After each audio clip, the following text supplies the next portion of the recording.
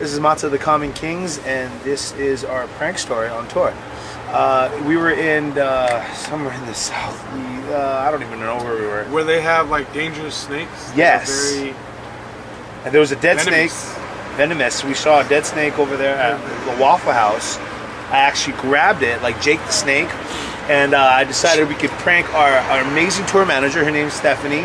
She's fun. She's bubbly. She gets scared, so it's fun. So we went to Walmart, got some fish line, and bought that. And we planned on her going over there away from the bus, and we filmed everything. So I tied. This was a pretty long snake, but it was dead. The snake was already dead. Yeah, it was dead. So, but I tied the fish line around the head, and so I had it hidden underneath the bus. So when she came, it'll be perfect.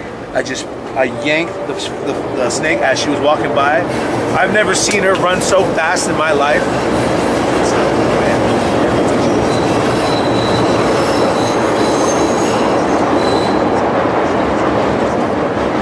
Yeah, it was a great prank.